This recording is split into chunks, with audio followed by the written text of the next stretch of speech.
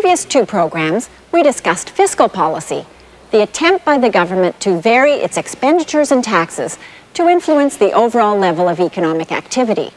Today, we continue our focus on the government's efforts to stabilize the economy, but we turn our attention to what is called monetary policy. Most of us have borrowed money to finance some purchase like a new car or our university education.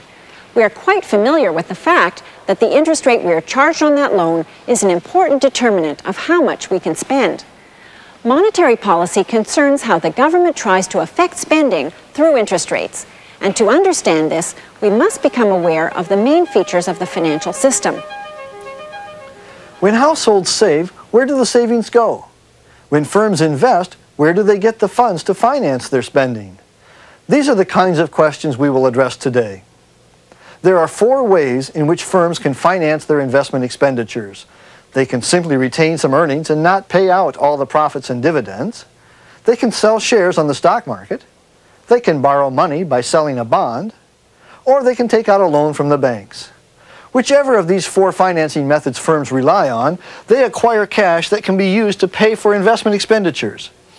To avoid repetition, we're going to focus on just one option and assume that the firms take out bank loans to finance their investment expenditures. And to understand banks and loans, we have to understand how the Bank of Canada affects the operations of chartered banks. The Bank of Canada, usually just called the bank, is the institution through which our government prints money. Suppose the bank prints more money. Since most individuals deposit the bulk of their money in a chartered bank or a trust company, most of the new currency will find its way into what we call the reserves of the chartered banks. Now, banks earn no interest on reserves, since these are just currency held in their vault. Since banks want to make profits, they try to hold no more reserves than is necessary to facilitate the withdrawals made by their customers. Banks make loans on the basis of the rest of these funds, and they earn profits when borrowers pay interest on these loans. Thus, when the Bank of Canada prints up more currency, the chartered banks get extra reserves. And this means an extra capacity to grant more loans. But the only way banks can get people to take out these loans is to have lower interest rates. And when they charge lower interest rates, it means that more people can afford to buy more large items and that firms can afford to expand their plant and equipment. So the consumption and investment components of total spending increase. Remember our aggregate demand tools? The lower borrowing costs, by stimulating spending, shift the aggregate demand curve to the right, and aggregate demand increases. Thus, output is increased, and jobs can be created. And at the same time, prices are increased when there's a significant increase in the nation's money supply. We've already discussed the reasoning summarized by this lower portion of this chart in earlier programs. Today, our job is to develop the understanding of this upper part of the story in this portion. What we have just sketched through is the domestic route, showing what happens following an increase in the money supply. If some of the extra money is used in foreign transactions, then the avenue of effect is a little different, but the net result is the same. An increased supply of Canadian dollars in the world's currency markets causes a fall in the international value of our currency. This makes it cheaper for foreigners to buy our goods and more expensive for us to buy imports. In this case, it is the net export component of aggregate demand that increases to create jobs and put upward pressure on prices. The end result is the same. It will be helpful to keep this chart in mind as a general roadmap while we delve into the details of our financial system. Either way, an increased money supply leads to increased spending. Domestically, the effect is through changing interest rates. Internationally, it's through changing exchange rates. We now understand, in broad terms at least, how monetary policy, that is a change in the nation's money supply, works. But to understand monetary policy in more detail, we must also talk about institutions. Money was invented many years ago as a way for people to avoid what economists call the double coincidence of wants. This means there's a difficulty in finding trading partners when people simply barter one good for another. All kinds of commodities have served as money, but a commodity that can last as a useful money must be storable, easy to carry around, and it has to be hard to counterfeit. Precious metal coins satisfied all these needs, and so were widely used. But coins can still be stolen, and so enterprising individuals set up warehouses where people could deposit their gold coins and get an IOU slip that they could use to retrieve their gold whenever they wanted to make an expenditure. After a while, people realized that they could just trade the IOU slips. If I want to buy something from you, I cross out your name on the slip and have the warehouse owe you the gold instead of me. So that's when we moved to paper money, where the actual commodity that was used for money, the paper currency, had no real intrinsic value as a commodity compared to the face value of what is written on the piece of paper. After a while, the gold warehouse managers realized that they were hardly ever asked for this gold because the paper was just doing all the circulating. Thus, they started making loans based on their gold reserves. Whenever they made a loan, they printed up another IOU slip, so there came to be many more IOU slips than gold in the warehouses. When people realized this and feared that when they took their IOU slips in, there might not be any gold to honor the promise, the warehouse company would go bankrupt and the depositors lost their wealth. You can see where this history led.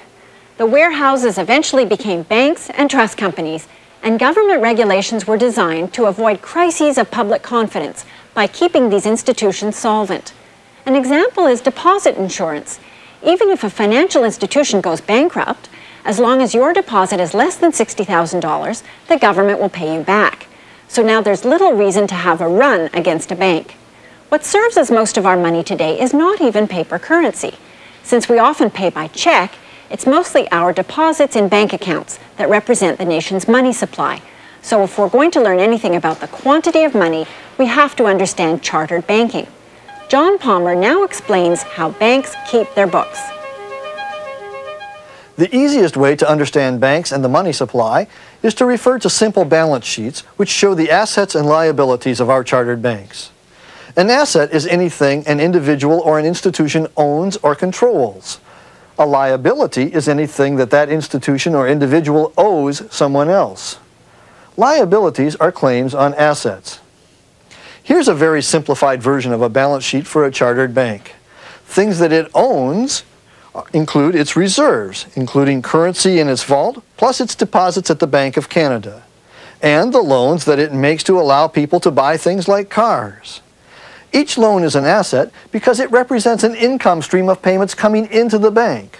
A loan is a liability from the borrower's point of view, but it's an asset from the bank's point of view, and it's the banks we're considering here. And then, of course, there are other assets, like the bank building, which we're going to ignore for now since they don't really figure into our discussion of monetary policy. Over here on the liability side, the main entry is deposits. These deposits are assets for customers, but they're the bank's obligation to pay us. They're a liability for the bank. And then for any healthy business, the assets exceed the liabilities, and the difference is called the company's net worth. What's left over for the owners after all the other claims against the assets are met. The most common definition of the nation's money supply is the total of everyone's deposits at the chartered banks, plus any currency circulating outside the banks. Other definitions include our deposits in trust companies, but the broad outlines of monetary policy are the same whichever definition is used. For simplicity, we'll focus just on chartered banks. To discuss monetary policy, then, we must understand what happens to the total level of bank deposits when new currency is printed up. Let's consider a specific example to illustrate what economists call the money multiplier. Suppose everyone who receives money puts it all on deposit at banks, and they don't hold any of it in their pocket, purse, or mattress. Also, to illustrate the basics of money creation, let's assume that banks choose to hold reserves equal to 10% of whatever their deposit obligations are. Actually, banks hold a much lower reserves to deposit ratio than 10%, since very little is needed to satisfy the withdrawal habits of the bank's customers. But we just want a simple numerical example to illustrate the principles involved. Now, suppose a new $100 bill is printed and is given to you as a part of your student loan. You will likely either deposit it in your bank, or you will use it for something, say, to pay the services of a typist for your economics essay. In this case, the typist is the one who puts $100 into his bank.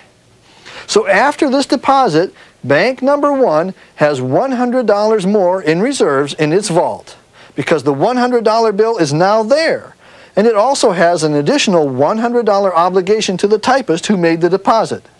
The bank's balance sheet still balances, but it's not in a state that they're going to want to leave it in. On this last bit of deposits, the $100 worth of extra deposits they've just received, the bank is holding reserves on a 1-for-1 basis. They want to hold reserves on only a 1-for-10 ratio. To earn more profits, the banks will want to grant more new loans equal to 90 out of that $100. The second step in this process then has the effect that the bank draws its new reserves down to just plus 10, making loans of 90 to some other customer. That borrower is going to buy something with it, say maybe flowers for a special person. And when they spend this $90, the florist will deposit it in her bank. Let's call that bank number 2. Now there will be $90 more in its reserves. But bank number 2 won't want to leave all this as reserves because reserves don't earn any interest. Using the 10% ratio once again, this bank will pull its extra reserves down to just a plus 9, and they will make extra loans equal to plus 81. And then that extra 81 will get spent, and somebody else will deposit 81 in yet another bank. You can see what's happening. It's another multiplicative process. The total quantity of bank deposits that gets created in this process is a multiple of the amount of new currency that was introduced into the system in the first place. To determine the size of this total, we add up all these rounds of extra deposits. We've got the first $100 deposit, then the $90 deposit, then the $81 deposit, etc.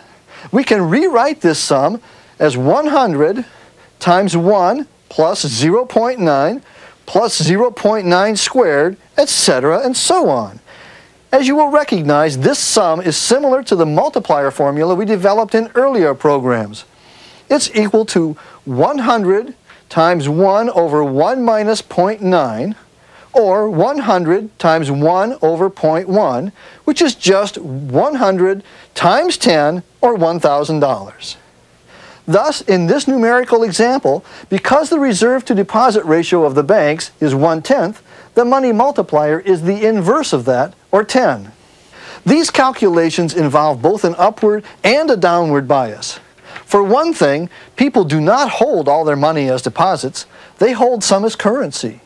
To that extent, the banks don't get to lend as much as they did in our example, so for this reason, the actual money multiplier in the real world is less than 10. But more important is the fact that modern banks can satisfy the day-to-day needs of their depositors with a reserve to deposit ratio much lower than 10%. Thus, the nation's money supply is a very large multiple of the quantity of currency that the government prints up. It is therefore important that the government not print up an inappropriate quantity of currency. The last step in understanding the mechanics of money and banking is to appreciate how the initial $100 of new currency actually gets introduced in the first place. To proceed with this final step, we must learn about a country's central bank. Our central bank, the Bank of Canada, came into existence with the passage of an Act of Parliament in 1935. This act makes sure that chartered banks don't take part in such risky ventures that people lose confidence in the stability of the financial system. The Bank of Canada was established as a lender of last resort. It can lend reserves to any chartered bank that is running short in any period to provide stability to the financial system. The governor of the Bank of Canada is appointed for 7 years, and while he is somewhat independent, he is expected to work very closely with the Federal Minister of Finance. Central bankers see one of their fundamental goals as preserving the purchasing power of money, and that means keeping inflation under control. Since inflation results from too much money chasing too few goods, central bankers often serve as an independent check on a government's temptation to print a lot of new currency to finance expenditures that exceed its tax revenues. John Palmer now explains central bank operations. We'll get a better understanding of the Bank of Canada if we focus on its balance sheet, which we see here in a simplified form. The main items which the bank owns or controls are gold, our country's holdings of foreign currencies, and government bonds. Gold used to be the international medium of exchange, and that's why this item appears in the list of items that the Bank of Canada has purchased over the years. On the liabilities side of the bank's balance sheet, the major item is the total amount of currency that has been issued. It's an odd liability, though. It's an IOU slip from an accounting perspective, but of course you can't get anything if you present, say, a $10 bill to the Bank of Canada other than a different $10 bill in exchange. The other liabilities are the deposit obligations of the Bank of Canada. You and I are not allowed to hold deposit accounts at the Bank of Canada. The main institutions that do are the chartered banks and the Government of Canada. We are now in a position to see the primary way in which the Bank of Canada changes the overall reserves of the chartered banking system. At the intuitive level, it's very simple. To increase the supply of currency, all the central bank has to do is buy something, it could be anything, and pay for it with the new currency. Since the Bank of Canada often does this through the purchase of government bonds on the open market, we follow through the recording of such a transaction here in the balance sheets. Here are the balance sheets of the Bank of Canada and the chartered banks side by side. Numbered arrows like these indicate an open market operation. When the Bank of Canada buys some government bonds that used to be held by a member of the public, we have an increase here showing that the central bank has acquired more bonds. The bank pays for its bonds by writing a check against itself to the member of the public who sold the bonds. So at whichever chartered bank that the individual does her banking at, she deposits her check, and that's why we see this upward arrow number 2. That's the depositing of the check that she got for selling the bonds to the Bank of Canada. The check then has to be cleared through the banking system. The chartered bank sends the check back to the institution that it was written against, the Bank of Canada, saying, please credit our account with you for having honored this check on your behalf. So that's arrows 3 and 4. The chartered bank's deposit at the Bank of Canada goes up by this same amount.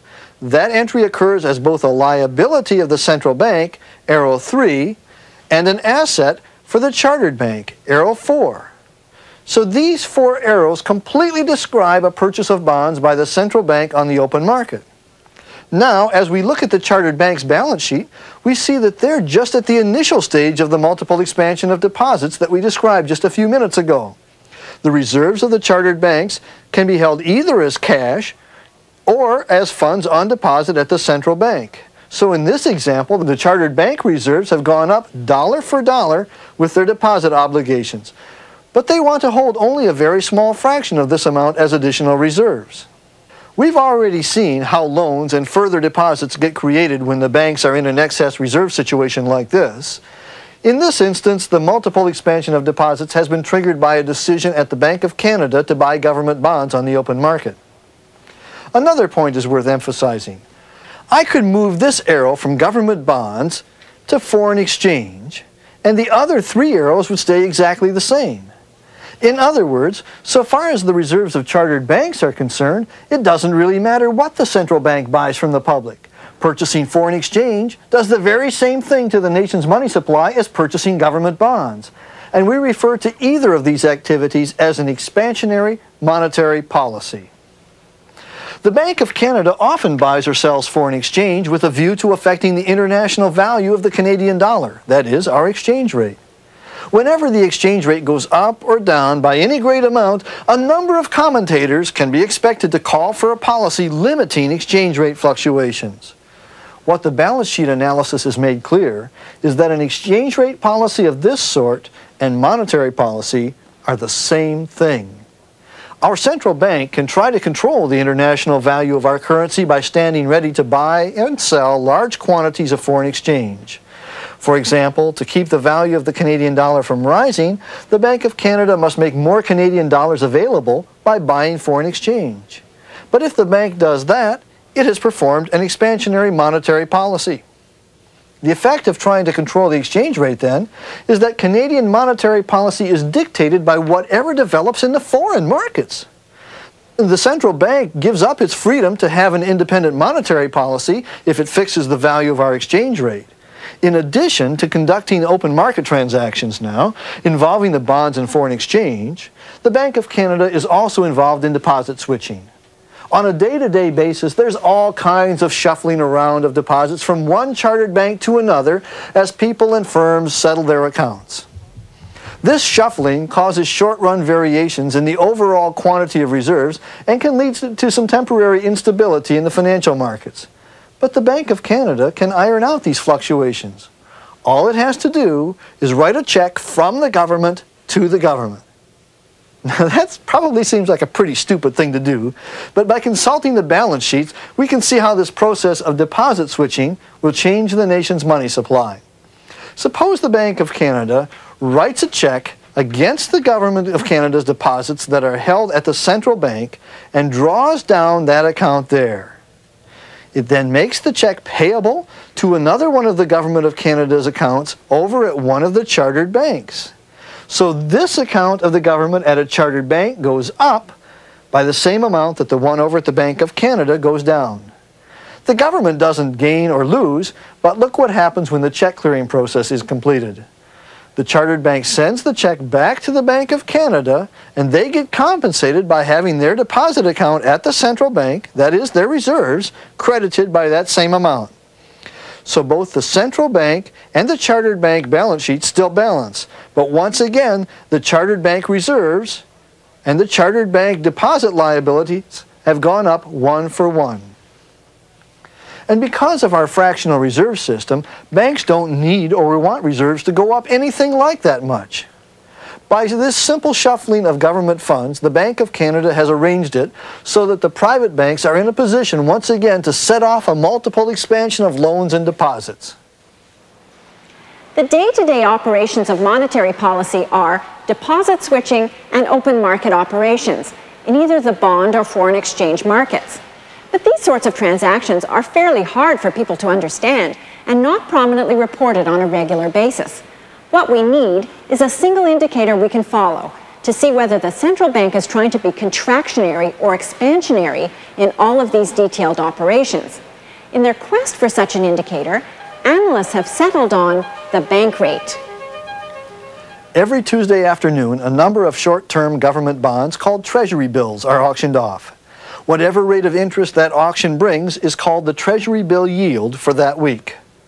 The bank rate is that interest rate which the Bank of Canada charges the chartered banks for any loans the chartered banks ever need to take out to replenish their reserves on a short-term basis. That bank rate is always set by law at 1/4% above the weekly Treasury bill auction yield. The chartered banks virtually never have to borrow any reserves, so the bank rate is a loan rate that almost never matters in that direct sense. But it is still watched by many firms and individuals as an indicator of what the central bank has been doing.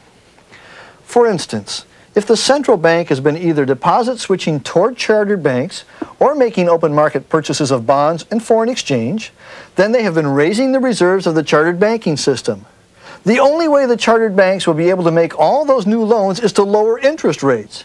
So lower interest rates go with increases in the money supply in the short run. Thus, a lower bank rate often means that the central bank has been expanding the money supply that week, and a higher bank rate means that the Bank of Canada has been contracting the money supply. One important caution concerning the bank rate should be mentioned at this point. Remember that in our first program on macroeconomics, we distinguished the real interest rate from the nominal interest rate. The nominal interest rate is the sum of the real yield savers receive plus the underlying expected rate of inflation. Over the longer run time intervals, large money supply increases cause a lot of inflationary expectations.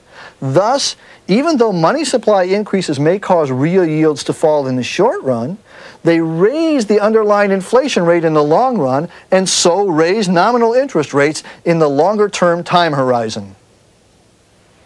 In the short run, when people's underlying inflationary expectations are given, there is no problem in associating bank rate decreases with money supply increases, and vice versa. Just look at how the bank rate has been changing recently, not at the overall level of the bank rate, to assess the direction of current monetary policy. Here is a review of the key concepts covered in this program. We learned how our system of fractional reserve banking evolved. The total quantity of the public's deposits at chartered banks is a major component of the country's money supply, and that total is equal to the money multiplier times the quantity of bank reserves.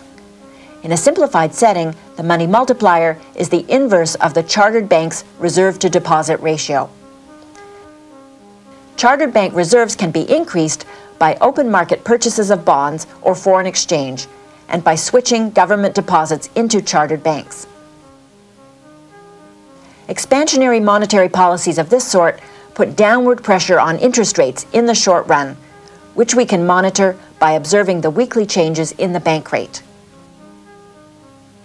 In today's program, we have assumed the Bank of Canada knows what the appropriate value of the money supply is, and we have focused on how the central bank regulates the reserves available to the private banking system. In our next program, we will determine what the appropriate level for the money supply is. That is, we will switch our attention from the mechanics of monetary policy to the purpose of monetary policy.